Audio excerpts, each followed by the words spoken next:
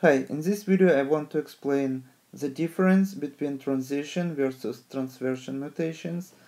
For example, can you answer such a question if, for example, changes in DNA sequence, one base, if it would be mutated and change it to, for example, thymine to cytosine or guanine to adenine, would it be transition mutation or transversion mutation? If you hesitate in how to answer this question, in a few minutes you would be able to do it very easily, and I hope you would remember my explanation for the long time and you wouldn't make a mistake. So I hope everyone knows that A pairs with T and C pairs with G. So this part is easy. I want to start build a square, and square has 4 corners, so for the left top corner I would use A, and it's also easy to remember that we start with A because this is the first letter of the alphabet. So A I would put in the left top corner, and A pairs with T, so I would put T in the lower right corner, and C pairs with G, so I would put them on the opposite sides. And now I would draw a figure that looks like sand clocks, and here I show all the possible mutations. So each line represents different mutations. For example, A can be changed to C, C to G, or vice versa, G to C, A to T, T to G, or T to A. So as you see, all the possible here mutations would be transversion. So I would use the same color here, and this is going to be transversion.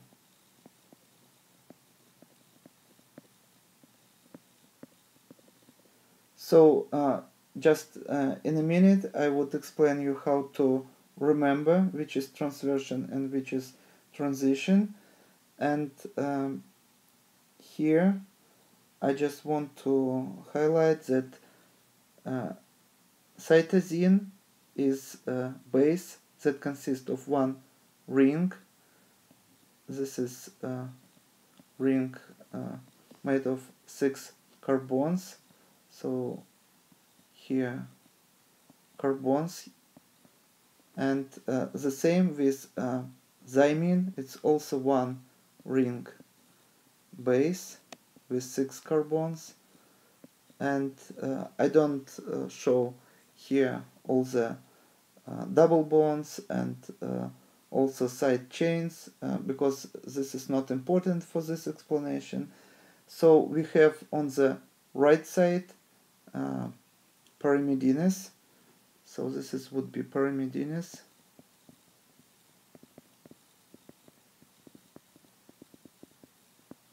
And on the left side we have purines. And purines have 2 rings. So one ring would have 6 carbon, and another ring would have 5 carbons. And the same with guanine. This is going to be 2 rings, one 6 carbon, another one 5 carbon rings, and this is going to be purines. So now how to memorize, and this is I think also easy. So on the right side you see pyrimidines, but this is long word, and these bases only have one ring, so bases short, word, long. And here we have large bases that consist of two rings, but the word purines is short. So it's, I think, easy to remember that one ring bases have long name and two ring bases have short name. So now I think you wouldn't forget this. And here I just want to show transition, and transition would be here and here. So this would be transition.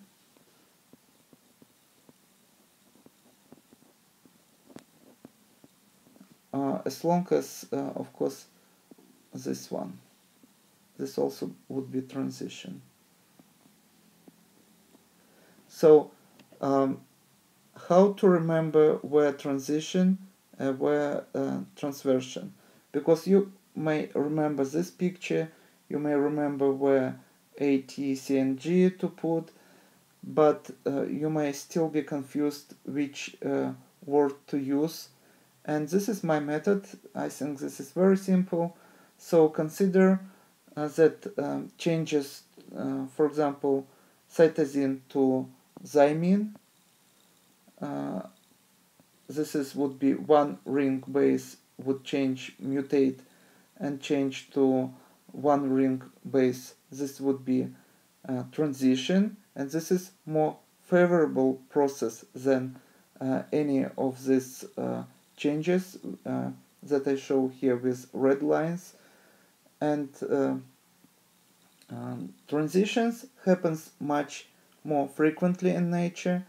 For example, when we have two DNA that we have to compare, and this would be two species, you would have much more transition mutations than transversion mutation.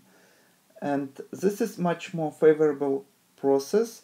And my method to memorize is just consider transition. It's just like, for example, transition of child into adult, or boy into man. So this is normal process. And transversion, because of this trans we have here, same suffix like in word transgender. Transvestite, change of the gender, like from man to woman, for example. So this is less or not natural process at all, and less favorable. And all these changes, one ring base to two ring base, or two ring base to one ring base here. So we have many different combinations here, would be less favorable.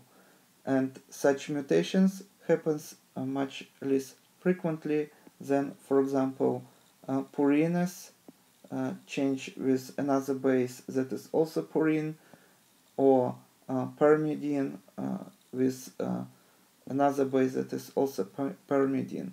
So such changes that I show here with green color would happen much more frequently. So just brief reminder, we built our square starting with A and put T here. That is A always pairs with T, and C always pairs with G. So we built our square. Now we built cent clock. So this would be transversion, and you have to remember that on the right side we have pyrimidines, one ring basis with long name, and on the left side we have purines, two ring bases with short name. And favorable would be transition, when we change one base, for example one ring base with another one ring base, and this would be more favorable than changes of one ring base with two ring base or vice versa. So now you can answer this question here that I start this explanation with. So we have thymine and cytosine here. So we have thymine and cytosine. So you know that this would be transition, and guanine and adenine also would be transition. So now you would be able to answer similar questions if you would have on your exam. This is all for today. Thank you for attention. Please subscribe for my new videos that I post almost every day. Thumbs up if you like this video. I hope you won't forget this video. And that's all. Goodbye.